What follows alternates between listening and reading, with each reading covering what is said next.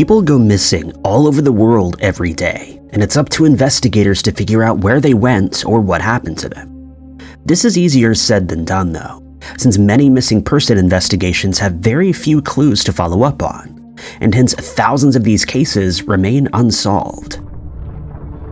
Number 10. In January of 2020, 40-year-old Dorothy Yates McCatherine, better known to her friends and family as Dottie, was living on a 5-acre property in Vivian, Louisiana with her husband Kevin. The couple had been married for 7 years and had 2 children, a 14-year-old son and a 5-year-old daughter, though the children lived with her mother, who'd been granted custody. Her daughter celebrated her 6th birthday on the 20th of January, but Dorothy was unable to make it to her mother's house for the event, something that greatly upset her.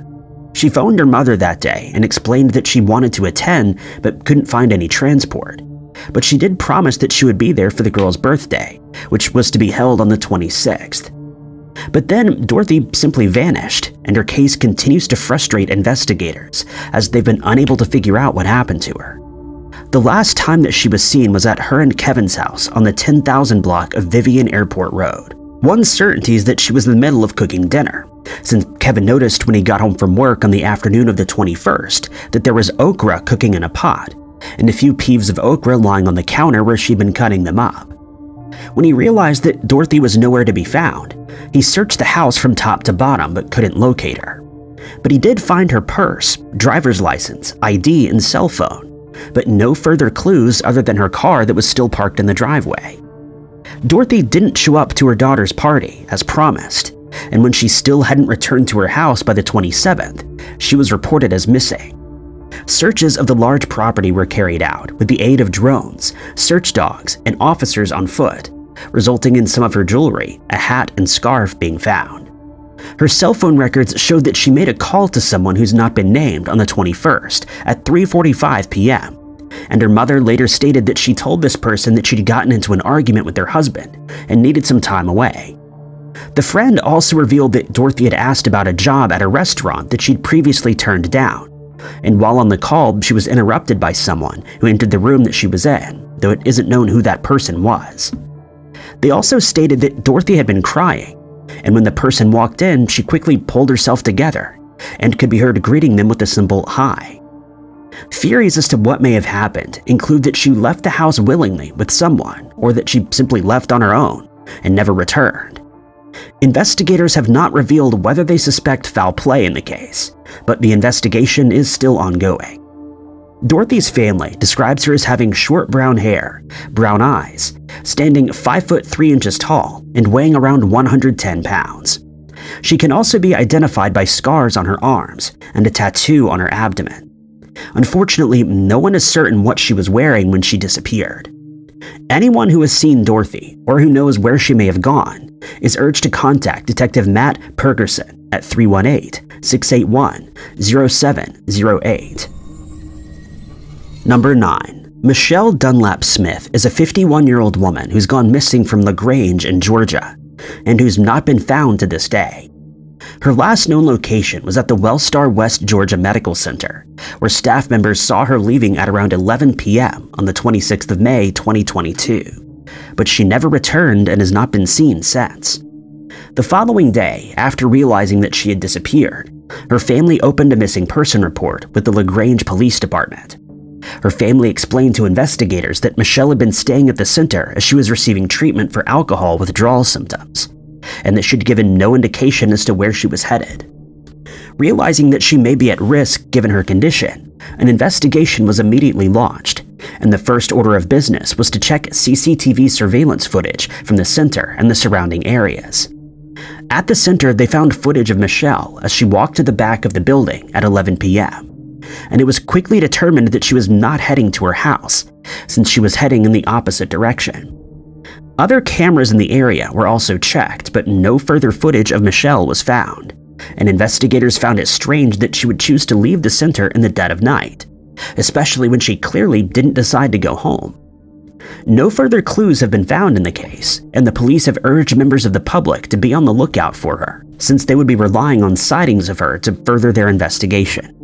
But they did state that they've been contacted by several people who had either seen her or had theories as to where she may have gone, and all of these were followed up on without any positive results. It isn't known whether foul play was involved in her disappearance, but her sister has stated that she believes Michelle was abducted by someone, since it's out of character for her to head off on her own without informing anyone of her plans, or at least letting them know where she was headed. It was first thought that she'd simply decided to go home, since her house is situated close to the center. But since it was quickly determined that this wasn't the case, her family and investigators are concerned about her well-being. Michelle is described as having black hair and brown eyes. At the time of her disappearance, she weighed around 220 pounds and stood at 5 foot 4 inches tall.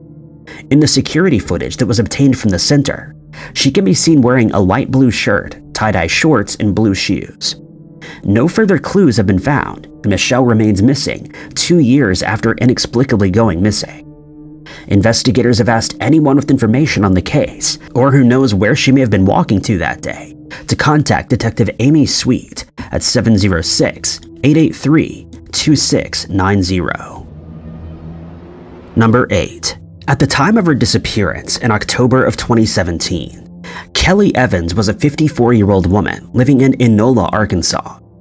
She was known to be somewhat of a loner, and those who were close to her describe her as an old soul.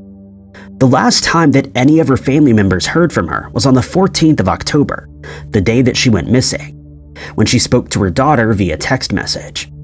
Her daughter would tell investigators that they'd been chatting that night, but that her mother's texts suddenly stopped without explanation, and she never heard from her again after that. When she still hadn't responded to any of her daughter's texts or calls a couple of days later, she went to Kelly's house to see what was going on. She searched for her mother upon arrival, but became concerned when she realized she wasn't there. Inside the house, it became apparent that Kelly had only taken her black and white striped purse with her, since all of her other personal possessions were still there. Her family stated that she would always keep in touch with them, and that if she had planned on going away, she would have notified them of her plans. Since this wasn't done, they started to worry that something might have happened to her, and a missing person case was filed. As soon as the investigation started, searchers combed the area for clues in a grid formation around Kelly's house, but this yielded no results. Then, exactly a week after she had disappeared, a witness contacted the police to report that they'd seen Kelly walking east on Highway 225. It seemed that she was walking towards a Greenbrier, and the witness stated that they were certain it was her, since she was seen carrying the black and white bag that was missing from her purse. Police officers immediately raced to the area where she'd been spotted, but by the time they arrived, the woman had already left and no one saw what direction she walked in. All that's known from this sighting is that she was wearing blue jeans and a hat. The case quickly went cold after that, since no further sightings were reported and no further clues were found. But in an effort to close the case, investigators carried out another search at Kelly's house in 2020 with the use of canine units, but once again, nothing of use was discovered. While it is uncertain where Kelly went or what happened after she was last seen, the authorities do not suspect foul play in the case, and they've urged members of the public who have any information to come forward. Kelly is described as standing between 5'6" and 5'7" inches tall. She has red or auburn hair with green or gray eyes, and weighed between 125 and 130 pounds when she was last seen. She's also known to have a tattoo on her neck, another of barbed wire and a rose on her left shoulder, and one more of an orchid flower on her back. The last time that she was seen before she went missing, she was known to be wearing white shorts, a white tank top, and brown boots. She also likely still has her black and white purse with her. Kelly's case remains open, and anyone who has information on where she may be is asked to contact the Faulkner County Sheriff's Office at 501-450-4917, quoting case number 1700-5361. Kelly's NamUs case number is MP40417. Number 7. 43-year-old Gerald Stareggi, usually called Jerry, is known to be a keen and talented golfer. In 2002, he managed to achieve the 11th rank on the Wisconsin State Golf Association's Player of the Year points list and was set to play in a tournament on the 5th of October, 2002. But he never had the chance to compete, since he inexplicably disappeared before the date of the tournament. While not perfecting his golf game, Jerry worked at the Dodge Correctional Facility, where he was a prison guard. He'd been working at the prison for more than 25 years, but according to his father, he became a changed man after a prison riot broke out in 1983.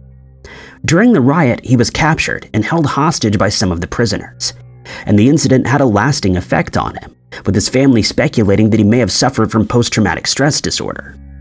Unfortunately, he also had a history of driving under the influence of alcohol, and on the 15th of August, 2002, he was taken into custody for that offense for the 4th time.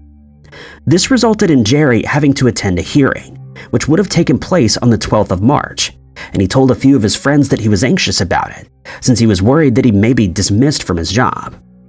On the 2nd of October of that year, Jerry worked a shift at the prison, after which he was seen leaving by fellow staff members. No one is certain what happened to him after that, as he failed to show up for the golf tournament, and when he didn't show up for his shift on the 8th of October, his father started to worry. His father had been trying to contact him by phone without success, and so he asked a police officer to accompany him to Jerry's house to see if he was there. When they arrived, they were surprised to find the apartment door unlocked and several lights turned on. In his bedroom, they found his cell phone on the bedside stand and noted that the TV was still on and tuned to a golf channel. None of his possessions seemed to be missing, since his keys, wallet, ID, and golf clubs were all accounted for. But they did notice that his firearm was missing. When his parking spot was checked, both his car and his bike were found, and neither showed any signs of being tampered with.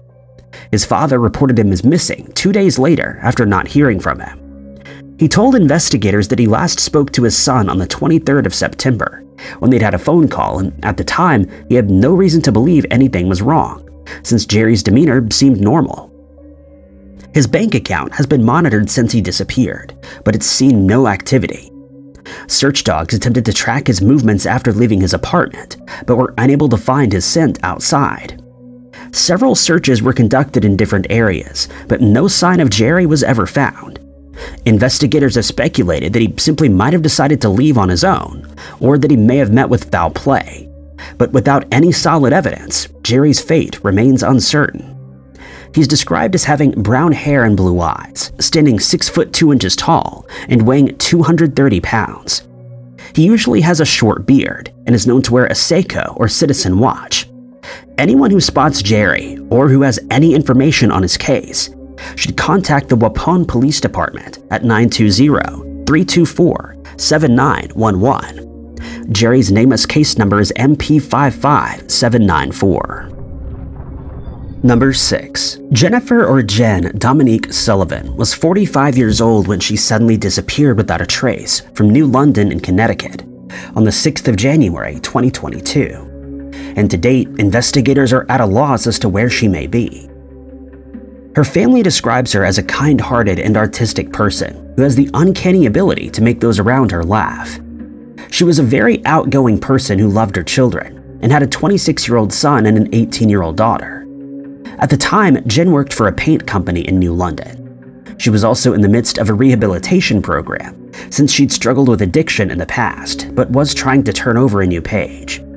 Her mother knew that she had a troubled past, and told investigators that she would sometimes take her car without permission. On some of those occasions, her mother would have to resort to calling the police so that she could be tracked down and brought back home. She'd gone missing once in the past when she was 36 years old, but she and her chihuahua returned home soon after being reported missing. After disappearing this time, though, she was never heard from again. Her family would later tell investigators that staff at the rehab facility found out that she had relapsed, and hence was asked to leave the property. She then phoned her daughter and told her what had happened, adding that she was either going to find another facility or just go home. She was in the habit of talking to her daughter and mother on the phone every day, and when she'd failed to make contact for about 2 weeks, they became concerned and contacted the Milford Police Department to report her as missing. Her bank accounts and phone activity were monitored for any unusual activity, but they've been silent ever since she vanished. It's also not been determined whether any of her possessions are missing from her house, or if she had any way of getting around other than walking. When no leads were found, and no one came forward with any leads, Jen's family contacted 2 private investigators in an attempt to track her down, and informed them that they believed her ex-boyfriend to somehow be involved in her disappearance. Numerous searches have been conducted over the past 2 years, but have failed to produce any new leads, though investigators have stated that they don't believe any foul play was involved in the case. Jen is described as having strawberry blonde hair and blue eyes. She stands 5 foot 2 inches tall and weighs around 150 pounds.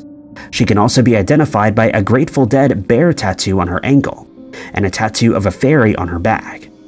Unfortunately, it isn't known what Jen was wearing when she walked out of her house that day. While no new leads have been received, investigators have stated that Jen's case remains open and that any signs or leads that are received will be followed up on. They've urged members of the public to come forward if they have any helpful information or if they see her. Anyone with such information is urged to contact Detective Gallagher from the Milford Police Department by dialing 203-783-4762. Number 5. In most missing person cases, investigators state that they don't suspect foul play, since many people simply disappear of their own accord. But that isn't the case with the 2023 disappearance of 41-year-old Nicole Baldwin. Nicole was married to Brett Baldwin, and the couple had 3 children together. The family was living in Mount Dora, Florida at the time that she disappeared, specifically in the area's Lancaster subdivision. Her family told investigators that she'd been struggling with anxiety and depression in the months before she vanished, and that she was taking specific types of medication to deal with these mental health issues. On November 1st of that year, Nicole attended her daughter's 20th birthday celebrations and was last seen at her house by her daughter the next day at around 11:30 p.m. Her daughter had no reason to suspect that anything was wrong since she seemed like her normal self, but she left the house that night wearing no shoes and just her nightgown and never returned. When she remained missing by the 5th of November, her family became concerned for her well-being and decided to file a missing person case with the Mount Dora Police Department. The first place to be searched was Nicole's house, and here investigators found her purse, bank cards, smartwatch, and her car. A pond behind her house was searched by police divers but failed to turn up any clues. Nicole's friends and family members conducted their own search of the woods near her house, but also failed to find anything useful. Shortly thereafter, authorities announced that Nicole's case was being treated as a homicide investigation, but they declined to say whether there were any suspects or why the case's status had been upgraded. As the case went cold, Brett decided to move away to Willwood, and in December of 2023, he was taken into custody on an unrelated charge. He had told his family and friends that he was planning to move to North Carolina, but was arrested before he had the chance. All efforts to locate Nicole have been in vain, and a $5,000 reward is being offered to anyone who comes forward with information leading to her being found. Her family has vowed to keep searching for her until they have some answers. Nicole has brownish blonde hair and hazel eyes. She stood 5 foot 5 inches tall at the time and weighed 135 pounds. She has several distinctive tattoos that may help in her being identified, including her children's names with 3 hearts on her right arm. Her left arm is covered in tattoos of flowers, and she has tattoos of a star and a scroll on her lower back, with the words "Live the life you love the life you live" on the right side of her back. The words "R.I.P. Mom until we meet again" on her right thigh, and the word "Forever" with a heart on her right foot. If you or anyone you know has seen Nicole or know where she might be, you're asked to contact the Mount Dora Police Department at 352-735-7130, quoting case number 23MD21651. Nicole's NamUs case number is MP112677. Number 4. When Darrell Robert Sims went missing in December of 2011, he was a 21-year-old man living in Detroit, Michigan. At the time, he was dating a woman with whom he had 2 children, a daughter and a son. His family believes that he was involved in an incident during which one of his friends was injured and had to be taken to the hospital, though they've not stated what the incident was or know how his friend ended up being injured. On the day that he went missing, the 11th of December 2011, Darrell asked his mother if he could borrow her car, since his friend was ready to be discharged from the hospital and he wanted to pick him up. She agreed and he left the house at 1 p.m. His mother waited for him to bring the car back after completing his chore, but she's not seen or heard from him since. When he failed to come home, his family contacted the hospital where Darrell's friend was being treated, and they were told that the man had already been discharged before Darrell even left the house to get him. A search of the surrounding area proved fruitless, and at first, investigators stated that Darrell was last seen on the 10th of December at the 5000 block of East Outer Drive, but they later changed this when it was found that he was seen at his friend's house the next day. It isn't known whether investigators spoke to the friend with whom he was last seen with, or whether that friend had any information on what could have happened to Darrell. It also isn't known whether this was the same friend who he'd planned to get from the hospital. The car that he had borrowed from his mother was eventually found abandoned at the intersection of Minnesota and Angling Streets, but the surrounding area contained no clues and Darrell remained missing. Crime Stoppers have announced that they're offering a $2,500 reward to anyone who provides investigators with information that leads to Darrell's case being solved, but to date, no further leads have been received.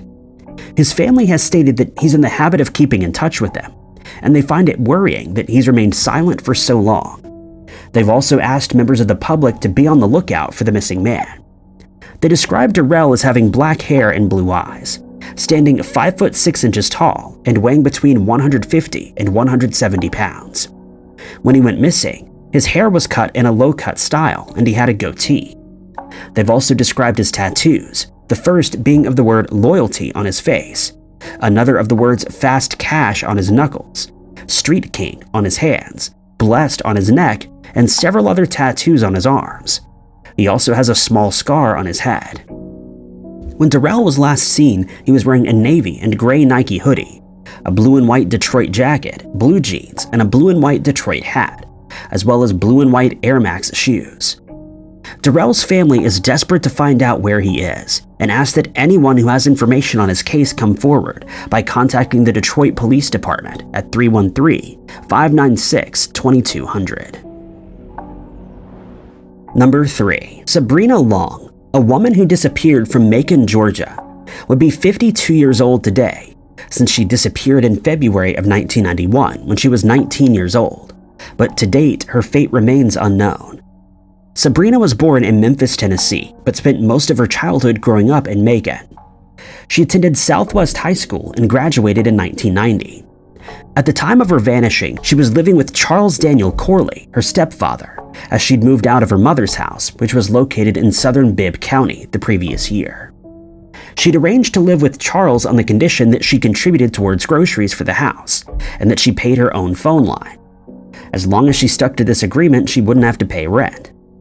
She was also holding down a steady job at a company called Bibb Manufacturing, where she was tasked with cutting up packaging labels that were used on boxes of linen that were to be shipped out to customers. She also had a boyfriend, a man named Scott Bradford. On the day of her disappearance, the 13th of February that year, Sabrina worked her shift at the company. She traveled there in Scott's car, a Camaro, since her own vehicle with a few issues couldn't be driven. When her shift was over, she got into Scott's car and drove to a house where she met up with him at around 11:30 p.m. He then got in the car and drove her to her stepfather's house, which was situated in Ashland Moore Drive. He then drove away and never saw Sabrina again. At home, Sabrina wrote a letter to Scott, stating that she couldn't wait to cook dinner, lasagna for him the next evening. The letter also made reference to the Arsenio Hall show that was shown that night from 11:30 p.m. to 12:30 a.m. During the time that the show was on, she contacted her mother, stating that she was planning on visiting Keith Daniel Lloyd, who lived across the street. He had asked her to pick out a birthday gift for his mother. Strangely, she asked her mother to call her back if she hadn't heard from her within the following 30 minutes, but her mother was close to falling asleep and stated that she probably wouldn't be able to.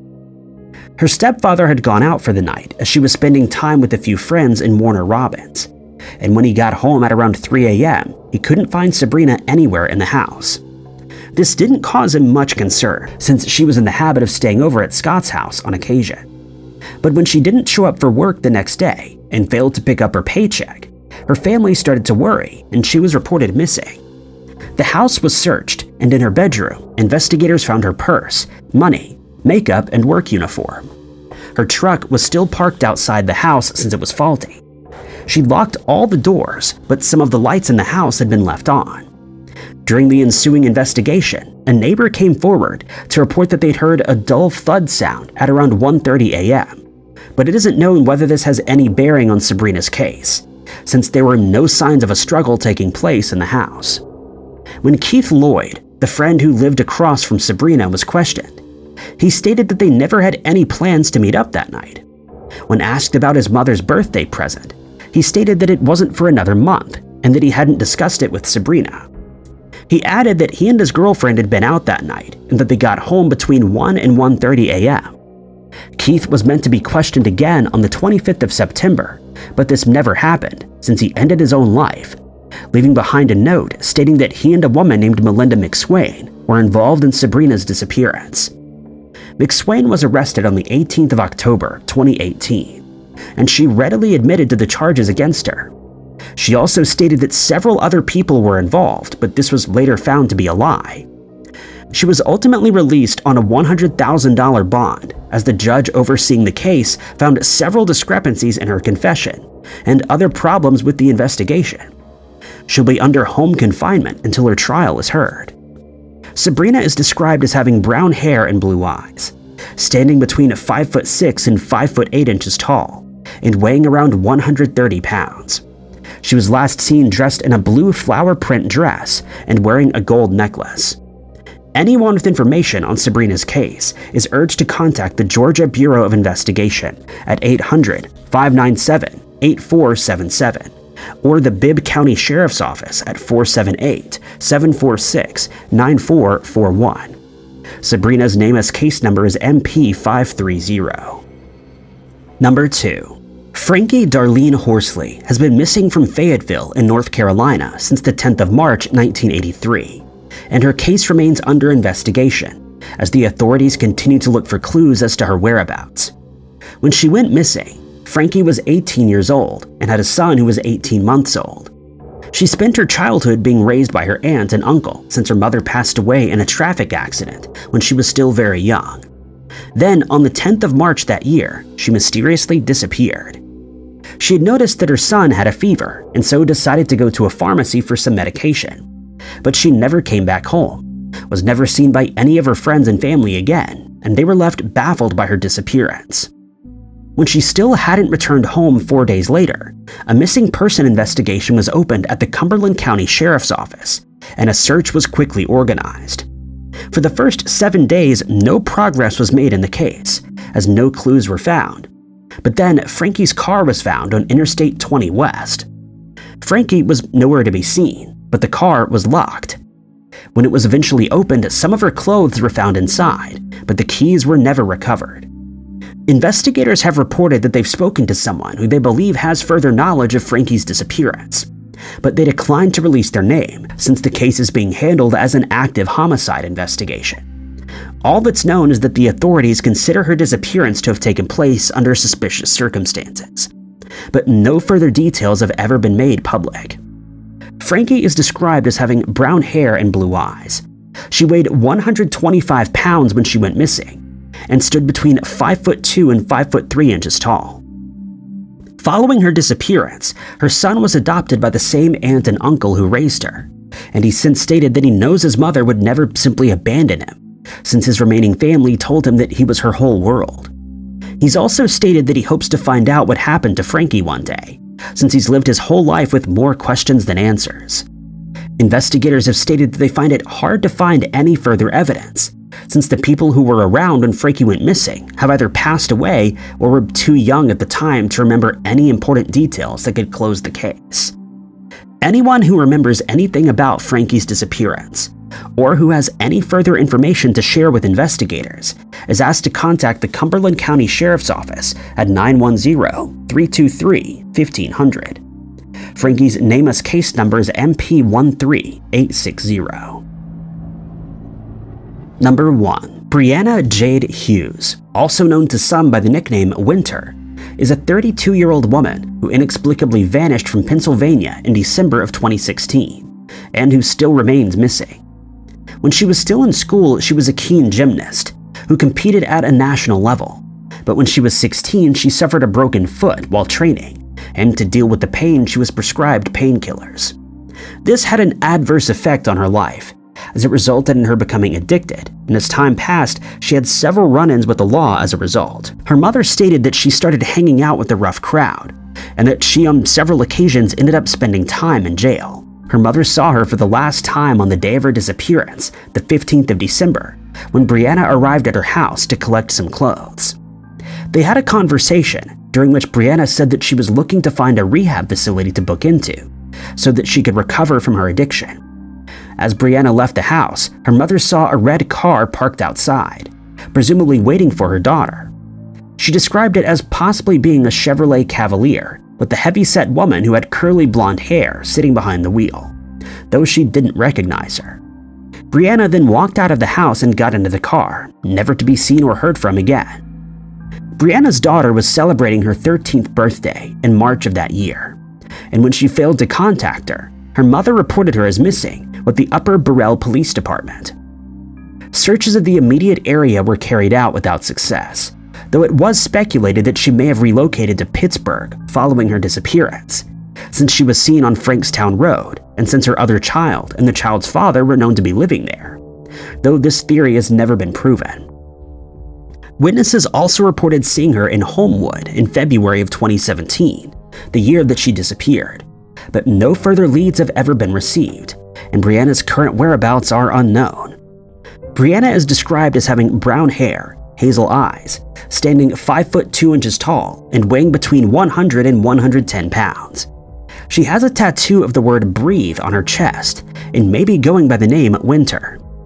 Anyone who spots Brianna, or who knows where she may be, is asked to get in contact with the Upper Burrell Police Department at 724-335-0664 so that the case can be investigated further. Brianna's nameless case number is MP42013. Thank you guys so much for watching. If you liked this video, be sure to hit that like button.